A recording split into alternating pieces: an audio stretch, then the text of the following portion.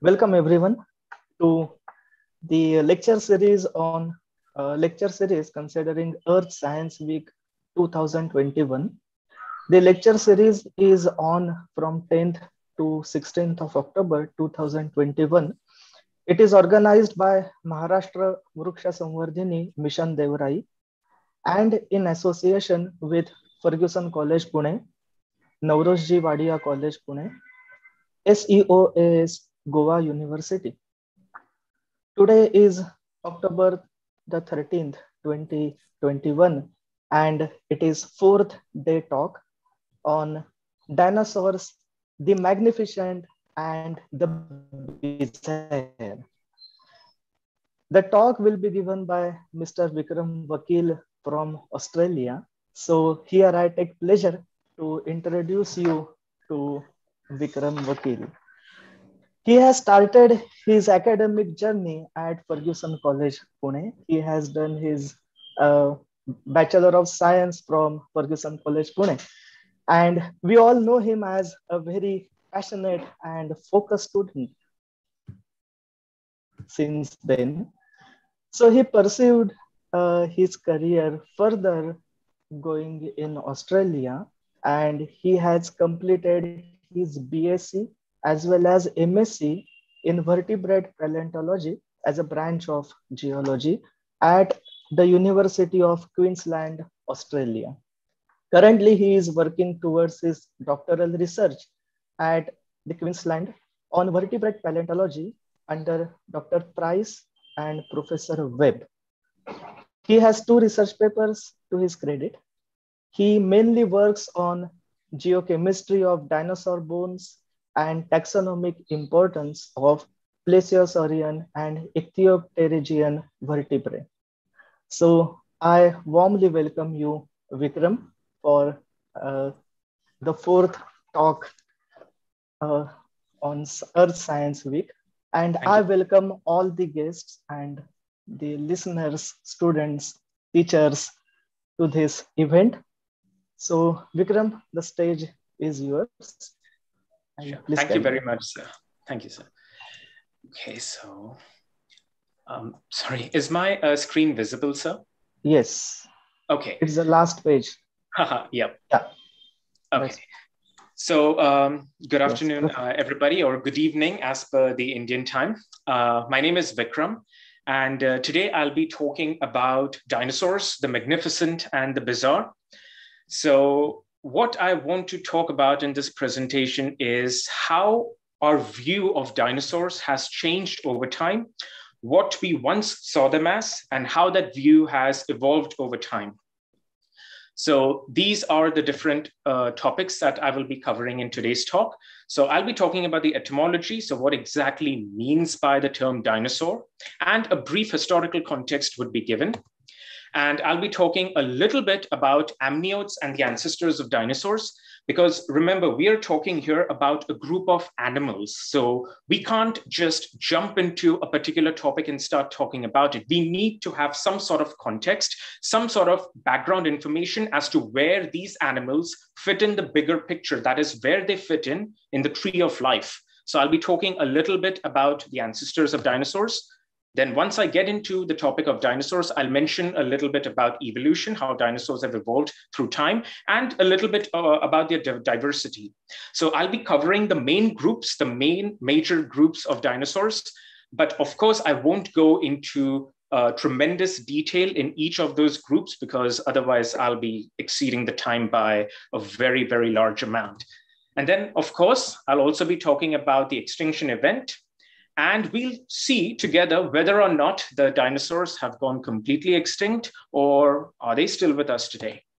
And then I'll also briefly mention about how we are constantly working towards bringing them back to life. And when I say bringing them back to life, I am not talking about the Jurassic Park scenario. I'm talking about how we are constantly achieving our goal of scientifically bringing them back to life. And lastly, I will talk about some recent advancements that have taken place over the past decades that have actually changed our perception of what these animals were and are.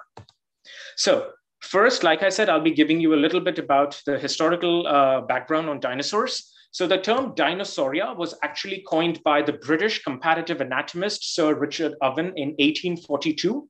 The name literally translates to terrible lizards, dinos meaning terrible, and sauria, saur meaning lizards or reptiles.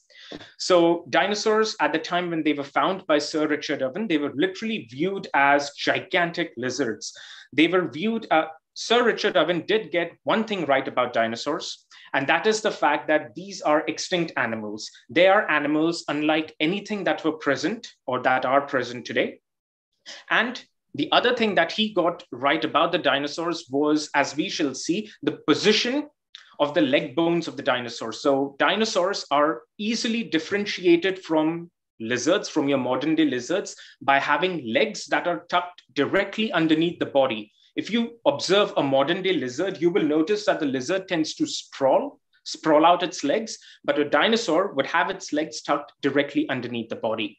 But at the same time, Sir Richard Owen was an ardent opposer of Darwin's evolutionary theory by natural selection. He opposed it fervently. In his later on years, by the time Sir Richard Owen got old, he began to accept some parts of the evolutionary theory, but he was still under the assumption that man or humankind in general was exempt from this theory, that the theory of evolution did not apply to humans. So that was pretty much Sir Richard Owen's logic towards his later years. However, in his heyday, he was pretty much opposed to the theory of evolution. He followed Linnaeus' Systema Naturae, that's the taxonomic hierarchy, wherein Carolus Linnaeus, he laid down this particular hierarchy of animal classification, wherein he put what he considered to be lowly forms or low living forms like reptiles and amphibians at the bottom. And the ladder went like successively, and at the top was man. So according to him, and this was before the theory of evolution was actually proposed. So Sir Richard Owen was an ardent supporter of Linnaeus' taxonomic hierarchy of animals. So he viewed, like, despite getting right the fact that dinosaurs were separate, dinosaurs were unlike anything that we have ever seen, he pretty much viewed them as low living forms. And this is reflected in some of his work because he hired this guy, Benjamin Waterhouse Hawkins. Benjamin Waterhouse Hawkins was actually a sculptor. He was a sculptor known for carving stone figures. So he hired this guy to reconstruct or to sculpt out dinosaurs as he perceived it. So Sir Richard Owen had, like I said, a very reptilian idea of what dinosaurs might have looked like. And you can see that in this reconstruction, which is, by the way, the collection of models at Crystal Palace in Sydenham. This was the first time that the concept of dinosaurs was actually open to the public in general. And this was based on the latest scientific consensus back then. So Benjamin Waterhouse Hawkins, under the scientific supervision of Sir Richard Owens, built these dinosaurs.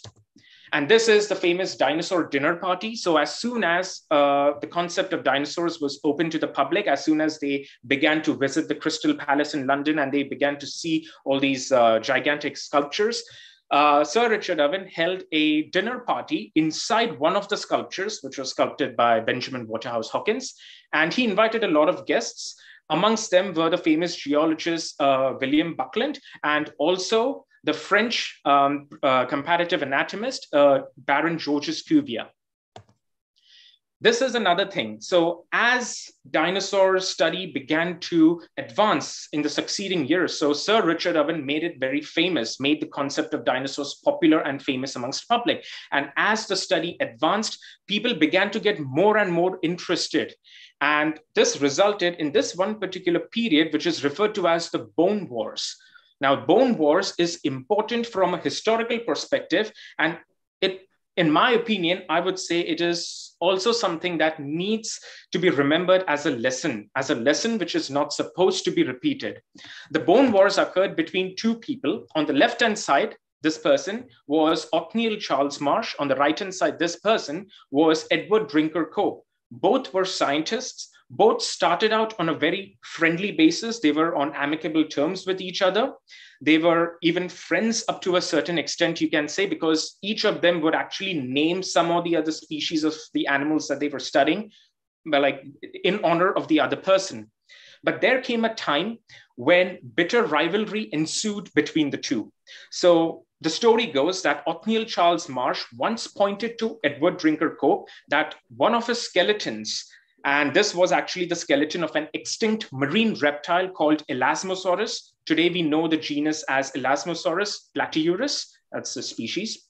So he pointed to Edward Drinker Cope that, look, your skeleton that you're having of Elasmosaurus, it's all fine, but you have put the skull on the wrong end of the body. So instead of putting the skull on the neck end, you have by mistake put it on the tail end. And this should have been taken by Edward Drinker Cope in a positive light. It should have been, because it was a genuine thing that Othniel Charles Marsh was trying to point out. However, Edward Drinker Cope took it negatively. And since then, bitter rivalry ensued amongst the two. And ever since, the two of them had been on completely opposite terms with each other. The moment Edward Drinker Cope would come out with a paper, Othniel Charles Marsh would come out with his paper. He would be in a sort of counter-argumentative mood in order to criticize what Cope had done, and vice versa. And, it went on for a very long time. So as a result, what suffered was science, because what they were doing now was just having some sort of personal vendetta against each other. They were not doing real science. And this was realized years later after their deaths, when people began to actually revise all the literature and all the previously published works. They realized that towards their later on years, while the two of them were so-called bitter rivals of each other, they were really not doing science. Most of the stuff that they had published was also wrong. So this is, in my opinion, a lesson to be learned as well, that you're not supposed to do this in science, that when someone is having some evidence in his or her favor, and if they're trying to point it out to you, accept it positively. That's called accepting constructive criticism. So the bone wars is important from a historical perspective while talking about the dinosaurs, and also serves as a good lesson for us. So now, coming back to our main topic. So that was, like I said, a very brief historical overview. Dinosaurs. So dinosaurs lived during the Mesozoic era. The Mesozoic era is one of the time periods in Earth's history. So Mesozoic era in turn comprises of three periods. You've got the Triassic, Jurassic, and Cretaceous periods. The Triassic lasted from 252 to 201 million years ago, Jurassic from 201 to 145, and Cretaceous from 145 to 66. Remember, when we are talking about the geological age of any particular period or any particular fossil or anything in, anything in particular, it's always better to give the name. Like, it's always better to say that dinosaurs lived during the Triassic period, during the Jurassic, during the Cretaceous, rather than just giving the age range, because the age range is something that changes all the time. For instance, you will see that most of the books and most of the textbooks that are published on dinosaurs, they will say that dinosaurs died out around 65 million years ago. But today, we definitively know that the boundary was at least 66 million years ago. So like I said, it's always better to give the name instead of just the range. And yes, so Mesozoic era is one of the three eras of our Earth's history. So we had the Paleozoic era, like in the new life, we had the Paleozoic era, which comprised from Cambrian right to the Permian. Then we had the Mesozoic, or the middle life as it was called, and it was from the Triassic to the Cretaceous. And then today what we are living in is called the Cenozoic. Cenozoic in turn comprises of two periods, Tertiary and Quaternary. We are in the Quaternary period. So like I said, this is going to be a little bit like a very short narrative kind of a thing. So before I just jump into dinosaurs and talk about what dinosaurs are, the different kinds of dinosaurs, like I said, I'll give you a little bit of context. So this is the context, like part one. So adapting to life on land, we know that life evolved in water. So the very first life that actually evolved, the vertebrates, the chordates, and the subsequent vertebrates, they evolved in water. Then life began to move onto land. So you have a certain group of vertebrates which can be considered as one of those intermediate forms between the water-dwelling vertebrates and the earliest tetrapods, that is the animals that were beginning to move onto land. We have a few representative fossils like Ichthyostega, Acanthostega. These are the so-called intermediate ancestors. Now, if you're moving onto land, you're moving into another realm altogether. So you need to face some challenges. One of them, of course, is breathing, because in water, you are using your gills to breathe, whereas on land, you need lungs. So your lungs need to become more and more strong as you are moving or as you are transitioning onto land. There are two ways in which you can use the breathing strategy on land. One is called buccal pumping, and I'll play this video. There are one or two short videos throughout the slides, which I will play as long as, while I'm still talking, and they don't have audio, so don't worry about it.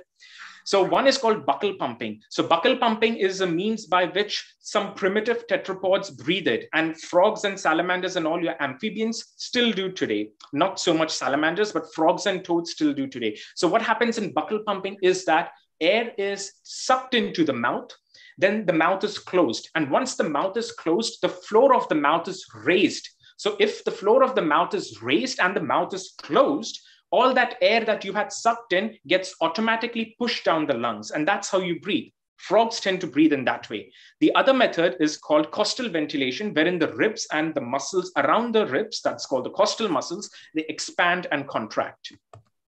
And of course, if you are adapting to life on land, apart from respiration, you also need to evolve a neck, because when you're in the water, a neck is not so much important, because you can have lateral or side-to-side undulations, which is why the primitive vertebrates, which were still pretty much aquatic, or the ones who lived in water, they didn't have a well-defined neck. They had a region which we call the branchial region. But the moment the first tetrapods evolved onto land, they needed to have a well-defined neck in order for the head to move from one side to the other.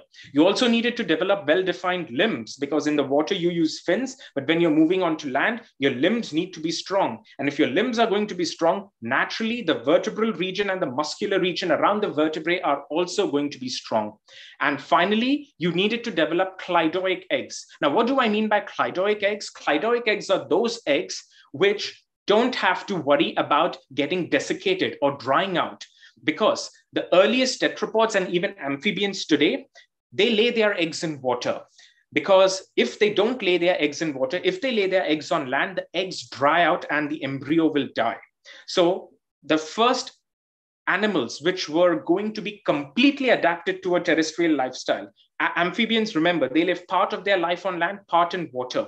But first amniotes, like the very first earliest reptiles, and subsequently mammals and birds and everybody else, all the other vertebrates, they needed to adapt to a life which was completely terrestrial. So they needed to have eggs which wouldn't dry out, and that's called cleidoic eggs. And this took place somewhere in the Devonian. This transition took place in the Devonian. And what were the major advancements in the amniotes? First, what is an amniote? An amniote is that tetrapod which is beginning to have a completely terrestrial lifestyle, which is about to move away and away and away from the water. As I said, it needed to have a cleidoic egg. The eggs didn't need to be laid in water. And now, if the eggs are not going to be laid in water, you don't need to pass through an aquatic or a larval stage. The reason why amphibians have this tadpole stage is because the eggs are laid in water. So the very first environment that the animal encounters as soon as it hatches from the egg is the water. It needs to be able to swim in the water, otherwise it's going to die. But if your eggs are going to be laid on land, the very environment you're going to encounter upon hatching is the land itself. So you do not need to pass through the aquatic or the larval stage. And yes, during the Mesozoic, you had dinosaurs, but apart from the dinosaurs, you also had other groups of animals. That's why whenever you pick up a book on dinosaurs, it almost always says dinosaurs and other prehistoric life. That other prehistoric life or the other prehistoric reptiles include a couple of groups, some of which I'll just briefly mention here. One was the group called Mesozoic marine reptiles. Now, their origin took place contemporaneously, and that's about the same time as the dinosaurs in the Triassic. And they are said to evolve from a euryapsid ancestor. Euryapsids are nothing but like a very particular type of amniotes, which are distinguished on the basis of their skull morphology. So they just have one pair of holes, one pair of skull holes on the top of their heads, which we call the supratemporal fenestrae. And the Mesozoic marine reptiles included many groups. We have the ichthyosaurs, that's this group over here, which fall under a category called ichthyopterygia. Then we've got all these other three groups, that's placodons, plesiosaurs, and pliosaurs, which on the whole, along with another group called nothosaurs, come under Plesiosauria. So the Mesozoic marine reptiles are divided into two groups, Plesiosauria and Ichthyosauria. And the key thing to remember over here is that they are not dinosaurs. They are just lizards. They're not exactly lizards. They're just other reptiles that lived at the same time as the dinosaurs, but they're not dinosaurs. And this photo over here, this black and white photo over here, some of you might have recognized. It's a Loch Ness monster. And this, like over the years, obviously it has been proven to be a fake, but this was actually an inspiration from the plesiosaur. So we already had plesiosaur fossils, which were found way back in the 19th century. And this was an inspiration drawn from that. And like I said, they are not dinosaurs. So now we come to, so plesiosaurs, ichthyosaurs, as I said, they belong to a particular type of amniote called the euryapsid. The euryapsids went completely extinct. They have left no living descendants. Now we come to another group called the diapsids. The diapsids today include lizards and snakes. It also includes a very particular group of animals called tuatras, which are found mainly only in New Zealand. They are endemic to New Zealand at the moment. And we also have other groups like crocodiles and birds. So crocodiles and birds are also your diapsids, which are alive today. But on the whole, if I'm to give you an evolutionary picture of the diapsid, I would say there is, there was an ancestral diapsid over here. That was the most common recent ancestor of all the diapsids. One branch gave rise to your lizards and snakes and tuatras, which come under lepidosaurs. We're not concerned about them right now, which is why I have made the line dotted. We're concerned about this line, the line that gave rise to crocodiles and pterosaurs and dinosaurs, and also birds, as we shall see. So this line is called the archosaur line. So crocodiles, pterosaurs, dinosaurs, and birds are archosaurs. And diapsids in general are characterized by a very peculiar skull condition. So remember how in euryapsids, you just had one pair of holes on the top. That was the supratemporal fenestrae. In diapsids, you've got two pairs of holes. So you've got your supratemporal fenestrae on top of the skull, and you've got holes at the sides of the skull as well, which we call the lateral temporal fenestrae. Dinosaurs, crocodiles, and birds and pterosaurs, like I said, they come under archosaurs. Archosaurs had one extra pair of holes in front of the mouth, in front, on the snout region as well, which is called the antorbital fenestra. Lizards and snakes don't have the antorbital fenestra. So archosaurs are more specialized or more derived diapsids. In birds, that antorbital fenestra, up to a certain extent, has been closed, but it has been secondarily lost. So the ancestors had it. And in the skies, you had flying animals as well, like pterosaurs. Like when I showed you this diagram, I said that pterosaurs over here, they are also diapsids. But as you can see, pterosaurs again are not dinosaurs. Pterosaurs form a sister taxa to dinosaurs. So it means that pterosaurs and dinosaurs shared a common ancestor, which in time diverged from, it diverged and gave rise to the two branches that we see, Pterosauria and Dinosauria. Together, pterosaurs and dinosaurs comprise a higher group called Ornithodira. So pterosaurs were the masters of the skies. Again, their evolution or their origin was contemporaneous with the dinosaurs, that is in the Triassic period. The name pterosaur, I will also play this video as I'm talking, literally translates to winged reptiles. So they evolved during the Triassic, emerged during the Triassic, died out along with the dinosaurs at the end of the Cretaceous period. We know pterosaurs from at least 110 species today. So it's a very diverse group of animals. They have some unique characteristics, like they have a short body, they've got 5 long toes. But what's very important or what's very conspicuous about the pterosaurs is the fact that they have these long wings, and the wings are pretty much like a bat. It's like a patagium. What do I mean by that? So if you are to imagine a bat has a wing that extends between the forelimbs and the hind limbs. So did the pterosaurs. But the key difference between pterosaurs and bats, as proposed by some people, is in their mode of flight. Bats are active flapping flyers. So they have strong chest muscles, strong flight muscles like your pectoralis muscles, which aid them in flapping flight. So the more they flap, the more they are able to generate the thrust to lift themselves off the ground. So that is called active flying. pterosaurs, it has been presumed, or at least one school of thought says that flight may have been passive. So all that they had to do, they didn't have very strong muscles apparently, because the muscle attachment sites in some of them were really, really very weak. So all that they had to do was just stretch out their wings, like, in the direction of the wind, and the wind itself would just lift them up. Now, you would think, if they are so big, if these were, by the way, literally big animals, about the size of a small glider plane. So if they are so big, how was the wind sufficient enough to actually lift them off the ground? Well, we do know that pterosaur bones happen to be one of the lightest bones ever known. Why? Because their bones are hollow. They are traversed by canals and air sacs called trabeculae, because of which the overall bone density was very light, and that could have aided in passive flying in pterosaurs. And on the land, you had archosaurs. And the land archosaurs, of course, were your crocodiles and all the ancestors of crocodiles and the ancestors of the first dinosaurs as well. These were all terrestrial. And of course, you also had lizards, but like I said, lizards and tuatras were your lepidosaurs. They are different from archosaurs. So one key difference between most of the earliest archosaurs and the lizards and tuatras, and the line that gave rise to your dinosaurs eventually, is the fact that, as I mentioned, the posture, the limb posture, in the case of dinosaurs and birds and even mammals, although mammals have a completely different ancestry, the legs are held directly underneath the body. We don't have the sprawling posture. And where do the dinosaurs fit in this big tree of life? So first, over here, you've got the ancestral amniote. It gave rise to euryapsids that we saw over here, the plesiosaurs and ichthyosaurs. They have left no living descendants. On the other hand, they gave rise to synapsids. Now, synapsids include the earliest ancestors of mammals and all their descendants, which is mammals. That's us. We are, technically speaking, synapsids, but our synapsid condition is a very derived condition. Again, what is a synapsid condition? It's just a skull condition based on certain kinds of holes in the skull. So we're not concerned about synapsids over here. We are concerned about this particular group called the diapsids. Again, we're not concerned with lizards and snakes. We're only concerned with the archosaurs, specifically the dinosaurs, which fall over here, and the birds. So the earliest dinosaurs, the earliest ancestors of dinosaurs are called dinosauromorphs.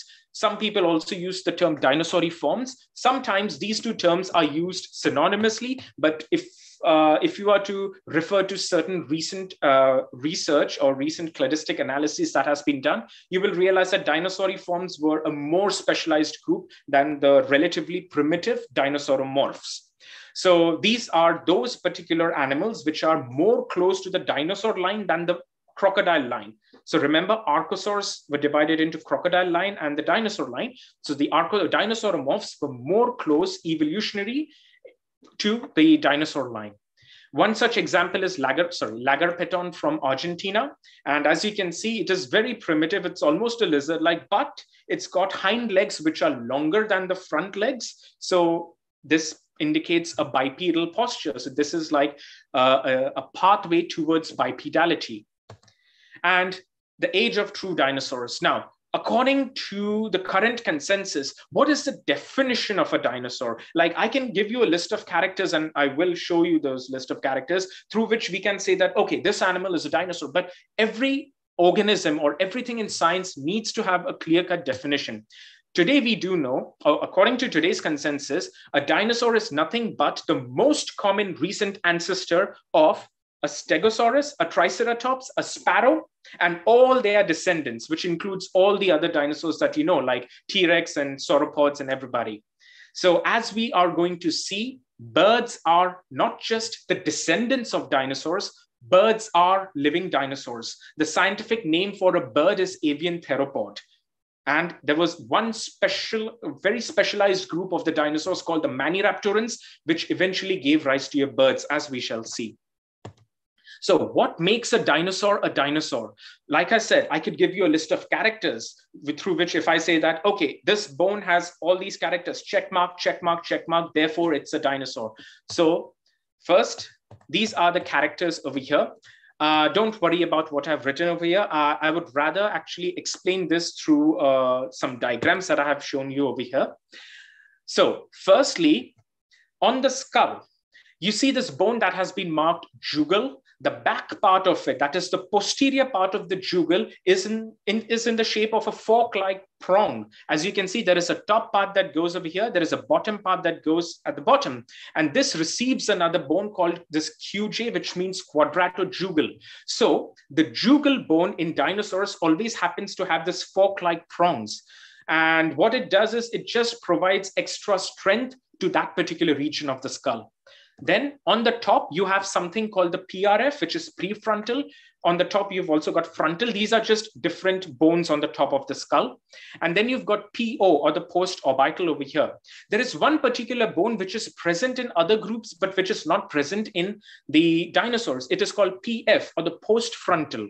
So prefrontal, which is in front of the frontal, post-frontal, which apparently should have been present at the back of the frontal bone, is not present. So there is no PF, no post-frontal bone.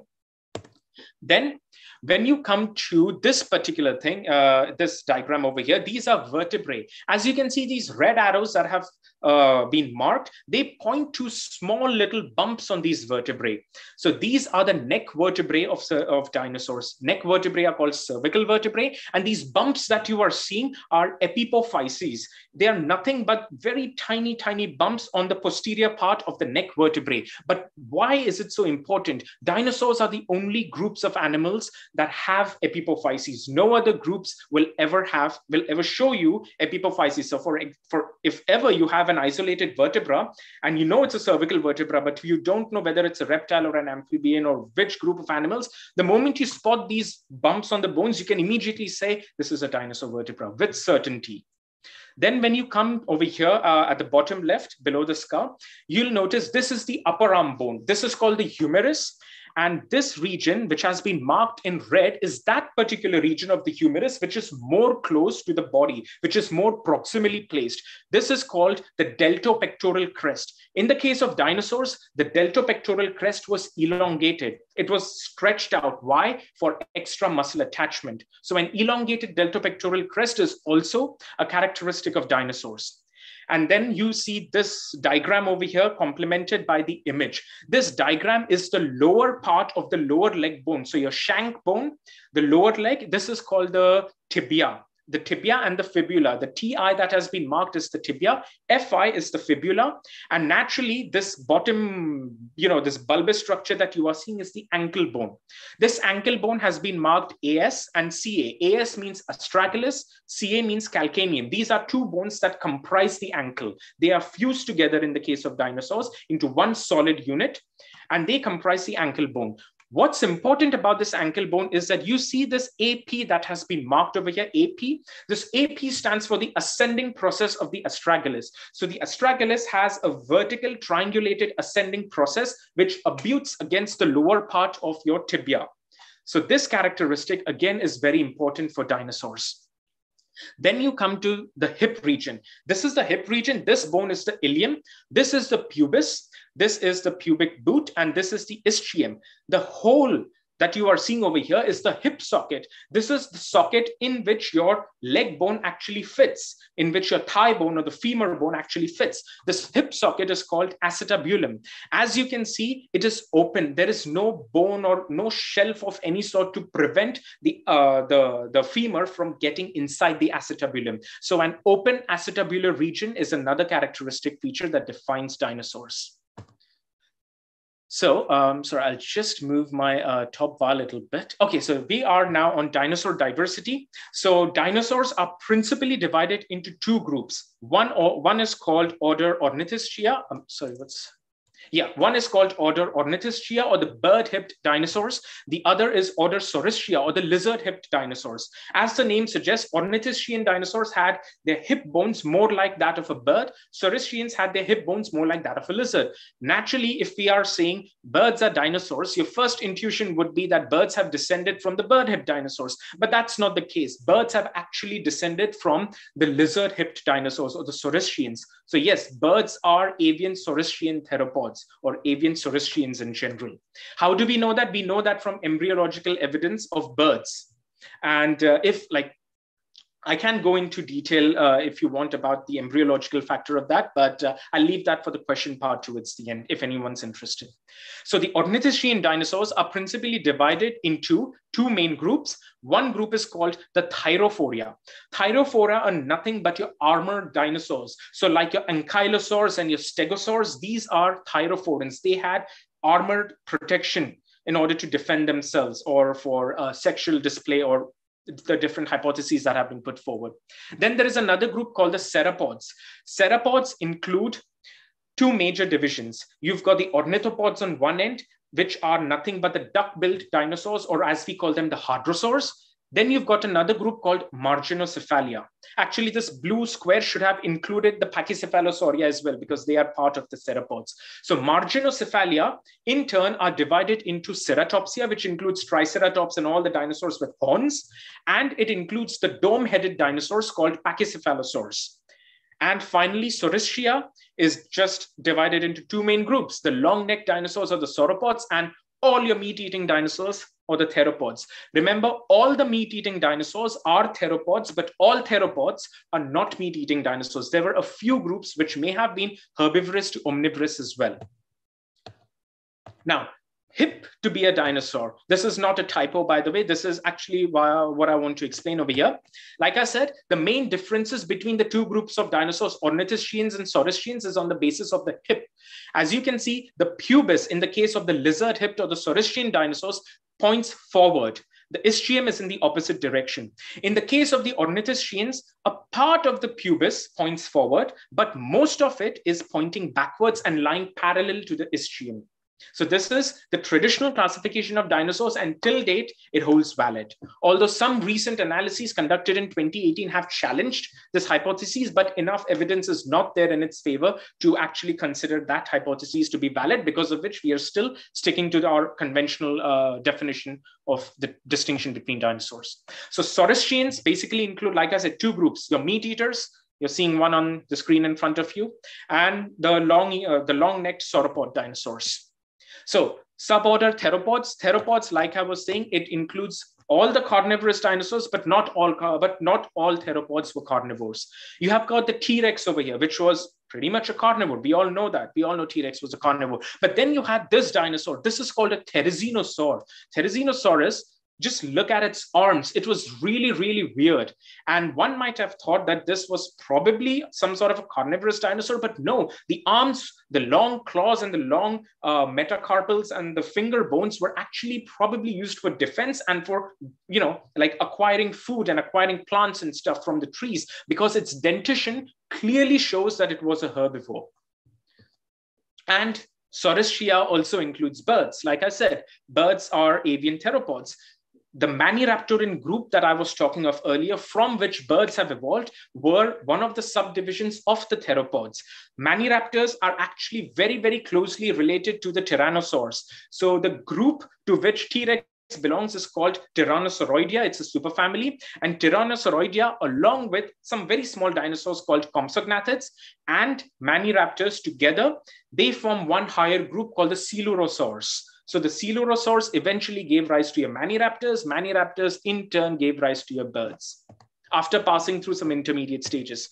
Now, I want to talk a little bit, just one slide worth of topic on Tyrannosaurus biology, although it's a topic that can be covered like in an entire lecture altogether. But why am I mentioning it is because T-Rex is a very popular dinosaur. People are very familiar with what a T-Rex is and how it looked like and everything. And as a result, more and more people are getting interested in learning about T-Rex. As a result, people do more research, and our knowledge about T-Rex increases exponentially relative to the other dinosaurs, because of which we do know a lot about T-Rex than we know about all the other groups of dinosaurs. So T-Rex had a large head. It had a very, very powerful bite force. The diagrams that you are seeing at the bottom are diagrams of certain analyses, certain biomechanical studies that were conducted to measure the bite force of a T-Rex. And it was found that the mode in which T-Rex attacked was more like that of a lion or a mammalian carnivore. It was not like a crocodile. A crocodile will grab its prey, and then it will move its head from side to side,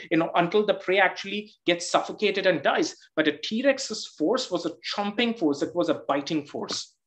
And this is nothing but fossilized poop, or coprolite, as we call them, fossilized dung. And the fossilized dung of a T-Rex has actually shown that it has digested bone material. Means T-Rex not just ate the flesh, it could even chew and digest the bones. So it was indeed a carnivore. I mean, it was a carnivore, it was an active predator. And whether it was a walker or a runner, well, that's dependent on what kind of studies you do. And I'll come back to the biomechanical studies later on, like towards the end. And this is Spinosaurus. Spinosaurus is the biggest meat-eating dinosaur that we know today.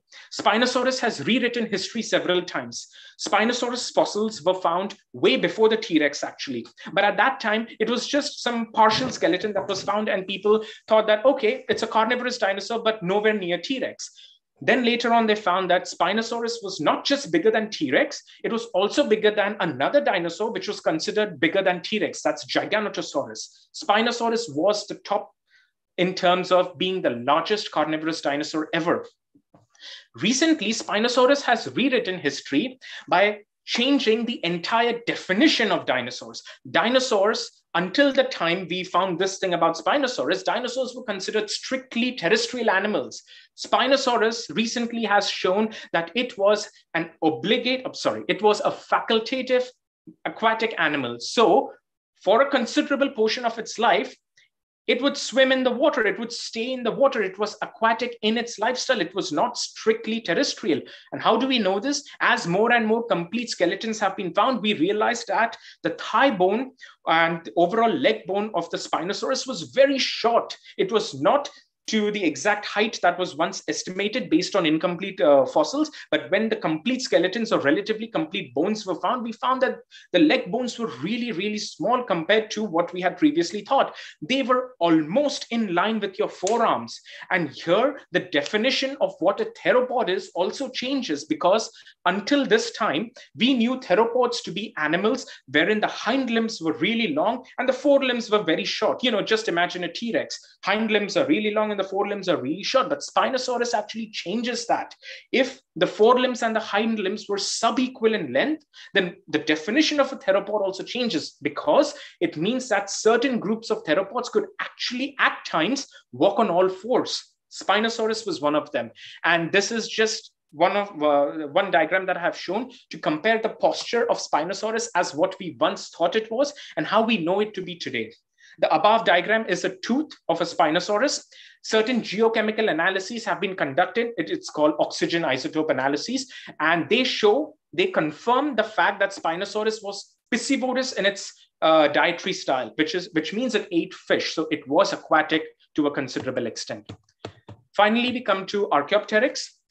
Archaeopteryx is considered as a transitional link between dinosaurs and birds, between reptiles and birds in general, because it has got the body of a reptile. It has got a long bony tail. It's got, teeth in its jaws and all other reptilian characteristics. But at the same time, as you can see in the diagram over here, as marked by these arrows, it's got feathers as well. The feathers have been beautifully preserved as impressions. This was actually preserved under very, very exceptional conditions in what we call a Lagerstätten. These are those particular sedimentary facies wherein you have exceptional quality of preservation because they're very, very fine mud. So so when Archaeopteryx was found, the happiest person on earth was actually Thomas Henry Huxley. He was he gave himself a self-proclaimed title called the Bulldog of Charles Darwin because he was an advocate of Darwin's theory of evolution. So he utilized Archaeopteryx. Initially, he was against it, but later on, he wholeheartedly embraced Archaeopteryx as the missing link, the so-called transitional form that all the other scientists at that time were demanding of Darwin. They were asking Darwin, okay, if life has gone through all these different stages, where are the intermediate forms? Huxley eventually said, here it is. This is one such example. And in honor of Thomas Henry Huxley, we have even named, scientists much later on have even named another dino bird called Enchiornis huxley. The species name Huxley is in honor of Thomas Henry Huxley. It may or may not be a bird, as we shall see, as we get more towards the bird line within the dinosaurs, the line of demarcation between what exactly is a dinosaur and what exactly is a bird gets blurred. The line almost dissolves completely. There comes a point wherein you don't know whether this animal is a dinosaur or it's a bird or it's both. So Archaeopteryx has certain, like I said, reptilian relationships. So it's got bony teeth, it's got interdental plates. That is nothing but projections of bones in between the teeth, which reptiles have. And of course, it's got a long tail as well. Birds have a very condensed version of a tail, which we call the pygostyle. And it's got a furcula. Now you will say furcula is a bird-like character. Why am I mentioning it in the Archaeopteryx dinosaur relationship? Well, certain non-avian dinosaurs, like non-flying dinosaurs, also had wishbone, also had the furcula. And what are the bird relationships of Archaeopteryx? We all know they had, first of all, they had feathers and wings. The feathers of the wings were asymmetrical. And when I say asymmetrical, it means that, like, for example, if you have a feather in front of you, there is a line that runs through the middle of the feather. It's called the main axis. Then you've got the leading edge on one side and the trailing edge on the other side. In the case of flying birds, the leading and trailing edges are asymmetrical. One is bigger, one is shorter. And this is very important in order to generate the lift necessary to lift the bird off the ground. In birds that cannot fly, which we call retites, the two ends of the feathers are symmetrical. But Archaeopteryx, upon closer examination, has shown us that it had asymmetrical feathers. It also had a decently sized chest area for the accommodation of flight muscles. It did not have very well developed flight muscles, because of which we do figure today that it might have had some sort of difficulty in flying. It may not have been a continuous flyer, but at least based on the area of the flight muscles that were present in the chest or the breastbone region of Archaeopteryx, we do know that it was, to a certain extent, capable of active powered flight. So, like I said, as we move more towards the bird line, the distinction becomes less and less clear as to what's a dinosaur and what's a bird. So what is a bird? I can say a bird is something that has got feathers, but hey, some of the non-flying dinosaurs also sported feathers, and feathers actually evolved from some very rudimentary or primitive structures, which were filamentous. We call them proto-feathers. Then I will say that, well, birds are something that have got the true feathers. Birds are not something that have got proto-feathers. And I will say, okay, but then we also have evidence of dinosaurs, like non-flying dinosaurs, which had first true feathers. They did not have a large enough surface area for the accommodation of flight muscles, meaning they could not fly, but they still had feathers. So this raises the question, were feathers actually evolved for flying, or were they evolved for something else? Today, as we know it, or today, as most scientists accept, feathers were basically used for thermoregulatory purposes. That is, to keep the body warm. And then finally, we come to the point wherein we say that birds are those particular animals that were capable of powered flight. But then I can point to Archaeopteryx and say that Archaeopteryx showed you pretty much all these reptilian characters, right? So, and we also know, based on, like I said, based on the chest muscle area, that it was up to a certain extent capable of powered flight. So what exactly is a bird? So then we finally have to succumb, or finally have to surrender to the fact that birds are avian dinosaurs, rather than trying to define exactly what a bird is and trying to separate it from the dinosaurs. We come to this final conclusion, this final verdict, that birds are avian dinosaurs. And the other dinosaurs which could not fly, we just call them non-avian dinosaurs at the moment. So if anyone tells you that the dinosaurs go extinct, you say, yes, they did. The non-avian dinosaurs went extinct. The avian ones are still around with us today. So if anybody asks you, what's the age range of the dinosaurs? You say that, well, they made their debut in the Triassic. That's, in the late upper part of the Triassic. And they're still continuing to live with us today. So Mesozoic - present, that's the age range of modern day dinosaurs, or dinosaurs in general. Then we come to the other group of saurischians. These are the sauropodomorphs, or the long-necked dinosaurs. These were some of the biggest animals of all times. The largest terrestrial animals were these sauropods. From current consensus, it depends on which particular research paper you're referring, but in general, dinosaurs like Patagotitan majorum of Patagonia is considered to be the biggest terrestrial animal to have ever walked on this planet. The thing about sauropods is that they were big, but still they are not as big or heavy as your modern day blue whale. Your blue whale can grow up to something like 180 tons. But a sauropod dinosaur would grow up to 50 to 100 tons. And while 50 to 100 tons is a lot, it's not as much as a blue whale. Why is that? Because when you're in the water, you don't have to worry so much about your weight, because the upward force, or the force that balances against the gravity, is actually provided by the buoyancy of water. On land, that's not the case. On land, gravity acts on you. And that means the heavier you are, the more difficult it is for you to move around. So what was the solution that evolution sought in these animals? Their bones were very light. Like the pterosaurs, their bones were also traversed by air sacs, just like your birds as well, as we shall see. So their bones were traversed by all these air sacs. These air sacs made their bones more light. So we call these bones pneumatic bones or light bones. At the same time, they also aided them in an efficient respiration. Birds have got a very, very peculiar style of respiring. They've got a one-way flow of respiration, wherein the air that is actually breathed in passes through these air sacs. And also, birds have to be metabolically active. They need to fly and they need to expend a lot of energy. So heat dissipation also takes place through these holes in the bones. Sauropods had a similar strategy. And also, sauropods were huge animals. As your volume increases, your surface area decreases. Volume and surface area has got an inverse relationship with each other. So if you're going on eating and becoming big and big and big, your surface area decreases. If your surface area decreases, all that heat that your body is generating from inside gets stored. There comes a point when your volume is so big and surface area so small that your body just gets overheated and you will die. So in order to dissipate that heat, you need some form of alternative strategy to dissipate that heat. And the trabeculae, or the holes in the bones, provided one such strategy.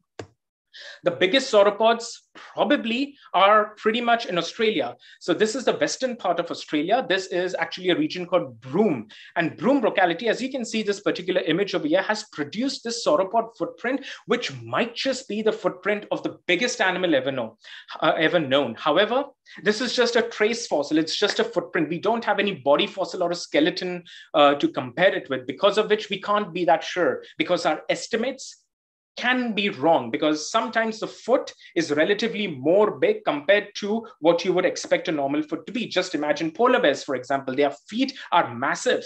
If you were to have just a footprint of a polar bear, and if you were told to reconstruct the animal, you would probably reconstruct an animal which was twice or thrice as big as a polar bear than a normal polar bear. So footprints are not the exact or the best of options for recreating size, but what this tells us is that there were some colossal sauropods even in Australia, and maybe bigger than anything else known on the planet. And I'll quickly just go through the other branch, that is the ornithischian dinosaurs. You've got ornithopods. These were hadrosaurs, or duck-billed dinosaurs, and they are distinguished on the basis of the shapes of the crests. Some of them didn't have any crests. Then we had the dome-shaped or the dome-headed pachycephalosaurs. We all know ceratopsians, triceratops being everybody's favorite. I hope so. Then we've got ankylosauria, or the dinosaurs with an armored body and a clubbed tail. So there were two groups of ankylosaurs, one with a clubbed tail, like this one, we call them family ankylosaurids. The other one without a clubbed tail, we call them family nodosaurids. Apart from other skeletal differences, this is one primary way of differentiating between the two families. Then you've got stegosaurs, which were the plated dinosaurs. And the doom of the non-avian dinosaurs, they went extinct. Yes, the non-avian dinosaurs, every last one of them has gone extinct, along with your pterosaurs, which were, by the way, sister taxon to the dinosaurs, along with the plesiosaurs and ichthyosaurs, which were a completely different group that have left no living descendants. All these animals went extinct at the KT boundary, or the Cretaceous Tertiary boundary, at 66 million years ago. And apart from these vertebrates, invertebrates also suffered extinction. Almost 50% of invertebrates went extinct.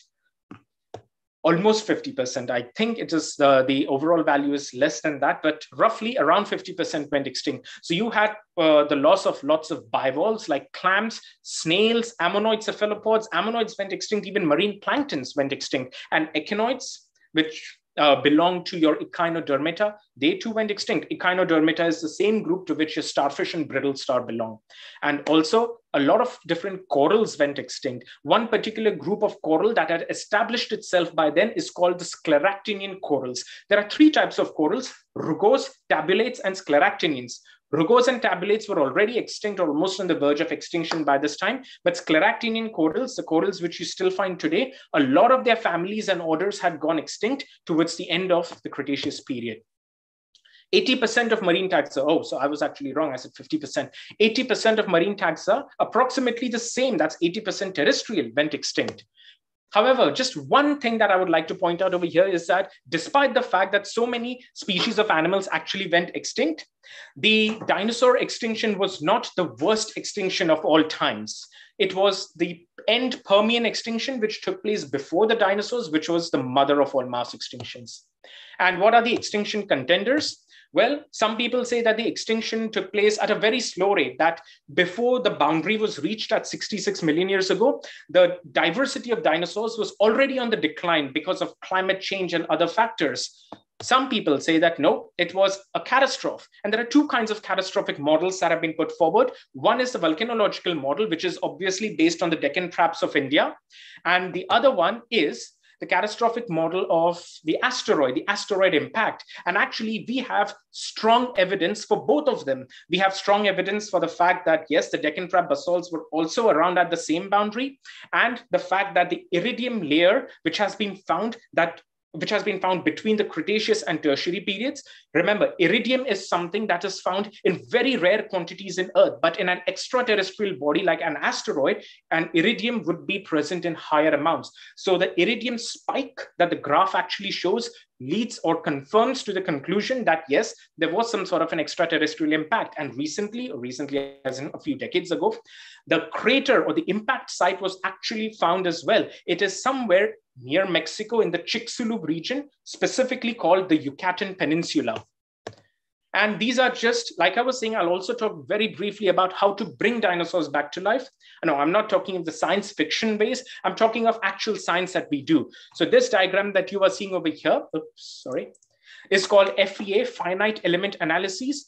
This is one such method that we use in order to in order to build models that talk about the biomechanics of dinosaurs. Like, for example, in order to determine how strong a bite force was or which regions of the skull underwent greater stress or lesser stress, we use finite element analyses. Then we use something called EPB, or the extant phylogenetic bracket.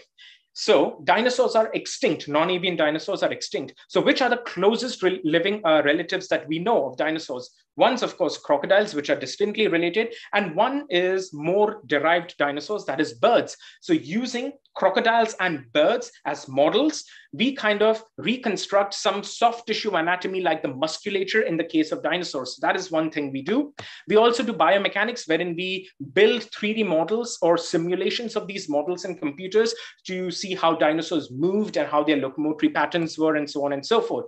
And also, what we do is science. Like I was saying, if you recall my initial talk about the Edward Drinker Cope, Othniel Charles Marsh feud, what we do is accept constructive criticism. There was a time when this so-called juvenile, which is actually considered a different species, called Dracorex, it was thought that these three were completely different species. So Dracorex over here and Pachycephalosaurus over here, they were two completely different species.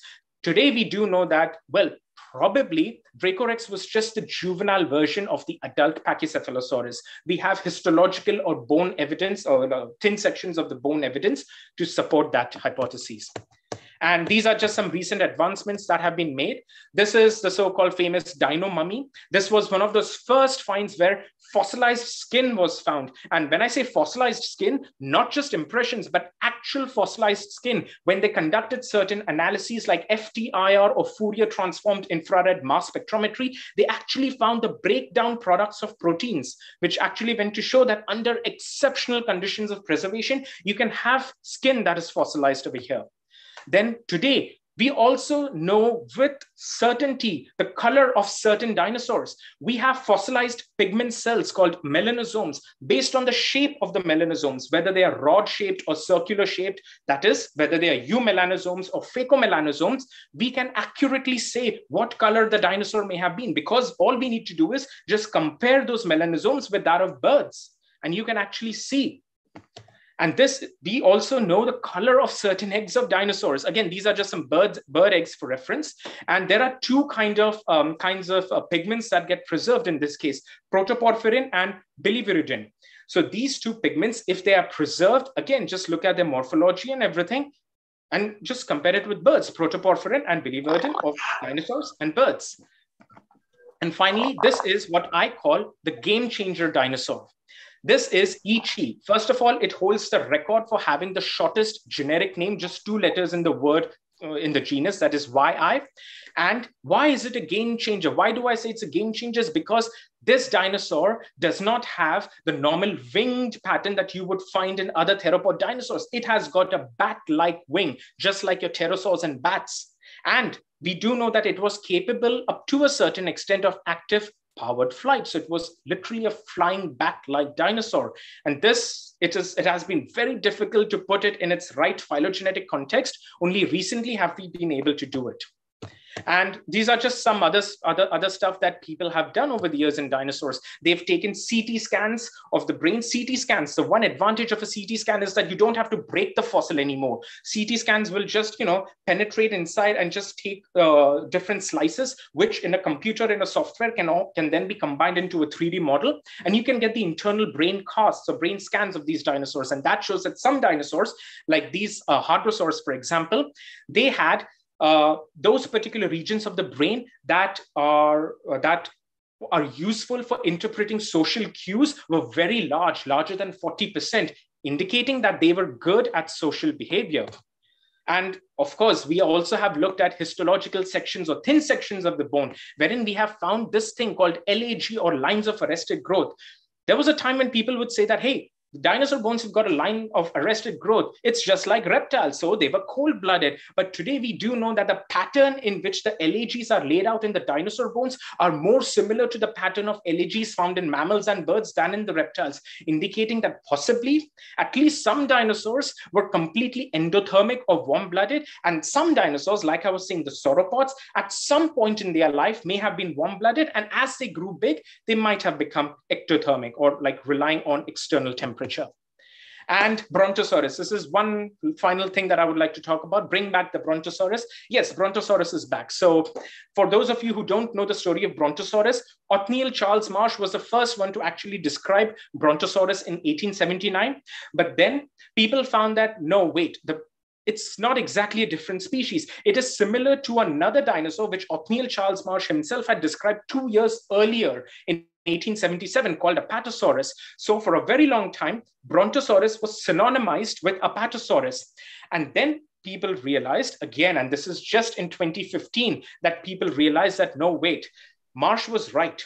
The very reasons why he considered Brontosaurus to be different from Apatosaurus may not be that valid today, but if you actually look at other differences, the two of them are indeed different. So again, this is a case of constructive criticism, which has been accepted by the dinosaur community as time has progressed. And finally, thank you very much for being such a patient audience. Thank you, sir. Yeah, great, Vikram. It was really very interesting and very insightful presentation from your side. Thank you, sir. प्रत्येक sir प्रश्नोत्तरांकडे जायचं. हो, yes yes, प्रश्नोत्तर. Okay, आणि फक्त chatbox मधली का नाही, chatbox मध्ये सगळ्यांना घालायला टाकायला सांग. Okay, so you are requested to type your questions in chat box, and Vikram, there are already some questions. So sir, should I stop sharing my screen? Yes, sure. Okay. If you require to go back to any of your slides, okay, I'll do that. So I'll just you can keep it like this. Okay. So I'll just open the chat. Okay. So Jaideep has asked about the differences in eggs of pterosaur and dinosaurs. Differences in the eggs. Okay, so the basic differences in the eggs of pterosaurs and dinosaurs are in the outer what you say, the shell region. So pterosaurs have got a very from what we do know at the moment, they have very thin shells compared to dinosaurs, and also the morphology and the overall shape is something that you must consider. Certain dinosaurs, especially your ornithopods and what you say, the bird-line dinosaurs, laid really, really large eggs. Sauropods, on the other hand, and despite being very big in size, laid relatively small eggs. So morphology is one such thing. And as far as the pterosaur eggs are concerned, we don't have enough material of the pterosaurs to actually talk much about them, but we do know certain differences in the histology and the overall morphology of those eggs, and even the shape and stuff, which comes in the morphology. And I see there is another question. Kangaroo and marsupials look like T-Rexes because of evolutionary adaptation after splaying. Kangaroo and some marsupials look like T-Rex. Well, evolutionary adaptation, no. If there is some similarity between kangaroos and marsupials, it depends on what kinds of similarities you're talking of. But if there is similarities between such distant groups, I would say it's a result of convergence rather than any shared ancestry. It's just like looking at a whale and a whale or a dolphin, which are mammals, and looking at something like fish or an ichthyosaur, which is a reptile. And fish is a completely different group altogether. So all three look similar. They have streamlined body and fins and everything, but they don't share a common ancestor. Like, okay, if you go further back in time, eventually they will share some common ancestor, but otherwise they are completely different. They are independently originated from each other. So I would say that would be a result of convergence. But again, it depends on what characters you're referring to, because some characters may have occurred way earlier, back in the earliest amniote, which may have been acquired by all the groups, and other characters may have developed independently. And then Jaideep also said the Alvarez hypothesis. I think it was his exclamation when you were talking about the... Yes. Okay. Let's go to... Why we don't find any dinosaur fossils in India? Well, that is not correct at all. There are so many dinosaur fossils found in India. There, for example, the best known is Rajasaurus narmadensis from the Narmada Valley. It is found in Balasinore. It was found in the early 2000s by Dr. Ashok Sani, Professor Jeffrey Wilson, and Dr. Paul Sereno. It was like a whole group of paleontologists who had come together to Balasinore in Gujarat and excavated that dinosaur. We've got Indosuchus. We've got so many dinosaur nesting sites in India, which means the egg sites and everything. So India is very, very rich in dinosaur fossils, actually. The thing is that the appreciation for those dinosaur fossils is more abroad than in India itself. And that is something that kind of like gets to my heart at times, that the very appreciation for dinosaur fossils, which are so diverse in India, people don't seem to recognize or acknowledge them. But everywhere else in the world, if you open any dinosaur book, a detailed dinosaur study book, you will always have a section on the dinosaurs of India, especially the abelisaurids and the carcharodontosaurids. They are just a group of theropod dinosaurs, by the way.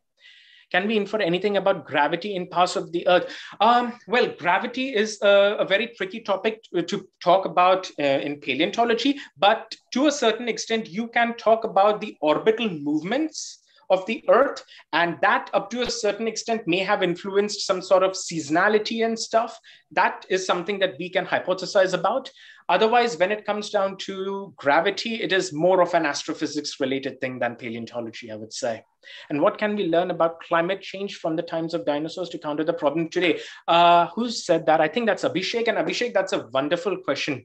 That is pretty much what we as paleontologists are trying to do, not just with dinosaurs, not just with dinosaurs in general, but I mean, not just with dinosaurs in particular, but also fossils in general. For example, right now for my PhD, I'm actually looking at small mammalian bones. I'm looking at small mammalians like some marsupials and even some placentals like some extinct fossil rats.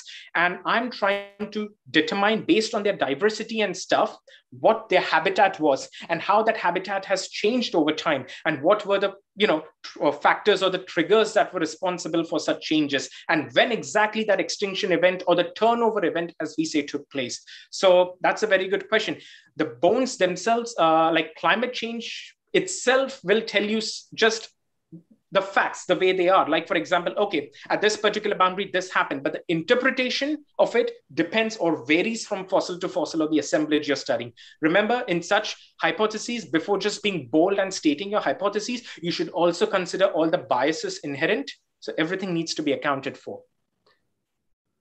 And why did birds evolve ornithischian hip structure despite being saurischian? Good question. Arnav, birds did not derive the ornithischian hip structure technically birds derive the bird hip structure, I would say. The ornithischians are the bird hip dinosaurs. Okay, so the thing is, why it happened is a question that has not been answered, because why something happens in evolution, it's always a bit of a mystery. But how we know that birds are derived from saurischians and not from ornithischians, like I said, it's to do with embryology. So if you look at the embryo of a bird, a developing embryo, very, very tiny, you will actually see that the pubis is pointing forwards, just like in the case of saurischian dinosaurs. Now, as the bird is passing through different ontogenetic stages, that is, as the bird is turning into an adult, that pubis actually goes behind. It goes behind and becomes retroverted to lie parallel to the ischium. So we do know how it has happened and why. Well, if I'm to give you a vague answer for it, which might be true or might not be, it might just be a mutation which got favored, because evolution always takes place because of a combination of the environmental factors, the mutation, the drift, and also the recombination of different facts, the different parts of the genes and chromosomes. So maybe it was one of those mutations that wasn't deleterious in nature. It was one that was favored by natural selection. So yes, that was one thing. And what's my favorite dinosaur? To be honest, I don't have a favorite dinosaur. For me, each and every dinosaur is my favorite. I don't tend to distinguish between them. There are some dinosaurs that intrigue me more than others, in which case I would say there is one particular group of dinosaur which is related to your Spinosaurus. It comes under the same group called Spinosaurids.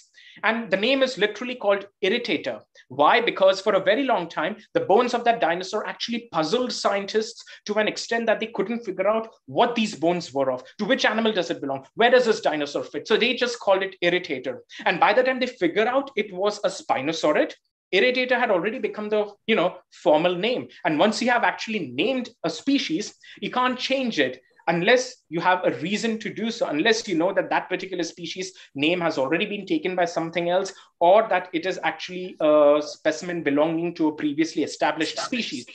So until then, you can't exactly change the name. So according to the rules of ICZN, or the International Code of Zoological Nomenclature, irritator was already a valid taxon by the time the scientists figured out where in the phylogeny it fit.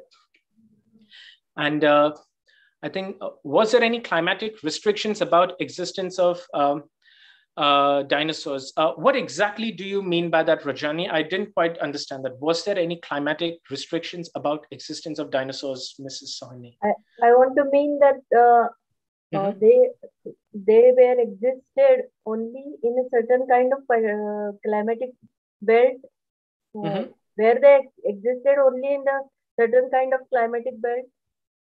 Oh, okay. That's a very good question. The answer to that again would be no. Dinosaurs existed literally everywhere.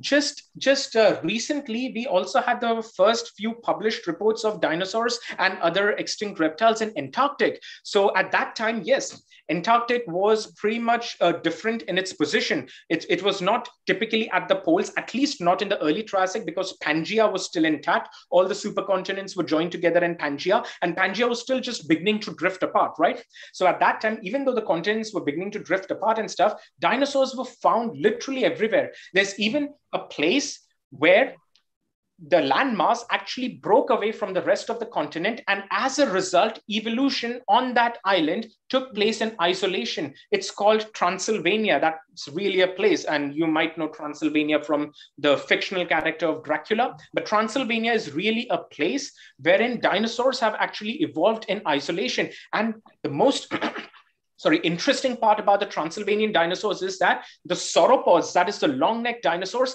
are very, very small in size compared to the sauropods from the rest of the world. Now, a lot of hypotheses has been put forward for that. One of them being that there was no competition from other animals. There was no competition from predators or anything of the sort. Everything was pretty much self-contained. So evolution took place in isolation. So dinosaurs were pretty much ubiquitous. They were everywhere. And if we study Permian extinction in detail, can we do a prediction of change in evolutionary history, and evolutionary can then be changed? Permian extinction actually has been studied in detail. It has been, I would suggest one particular book. It is called When Life Nearly Died by Michael J. Benton. It is one of the most comprehensive, but definitely not up to date because recent research has added a lot of information. But in terms of a popular science book, it is one of the most up-to-date accounts of the Permian extinction. And no, we do have enough information to show that the evolutionary tree or anything might not change, because we do have a representative sample of all the faunas that basically lived. I won't say all the faunas, but the major faunas that were alive, we do have a representative samples of that, because everywhere in throughout the world, those same kinds of faunas have been discovered. So during the Permian, you had the ancestors of mammals, the mammal-like reptiles, or proto-mammals as we call. They were dominant during that time. Specific groups of these proto-mammals were like Dicenodons and Cynodons, Gorgonopsids, Dinocephalians, and so on and so forth. These were all proto-mammals. So we do have representatives of each of these, or almost each of these, from many different parts of the world. So yes, while the new fossil finds might add to our existing knowledge, in my opinion, I don't think it's going to turn the tree upside down. But then you never know. Every time you think that something is going to be stable, something or the other changes. So you might just be right. As Jurassic Park movie, is it? Good question, Sumedha. Well, according to our present knowledge, no, the answer is no, because DNA does not survive 66 million years of extinction. Some reports you will see, especially by a team of researchers led by a very famous lady, a very famous female paleontologist called Dr. Mary Schweitzer, who has shown that it is possible for certain breakdown products of DNA to survive the fossil record. So 66 million years, and DNA might have got broken down, but instead of getting completely, disintegrated, exceptional conditions of preservation may have preserved those breakdown products. So yes, while the breakdown products may be preserved, they are just very tiny, tiny fragments. So reconstructing an entire dinosaur, like DNA, so far it's like literally science fiction for the moment. So I think those are all the questions, sir. Yeah, great. So I think questions are over.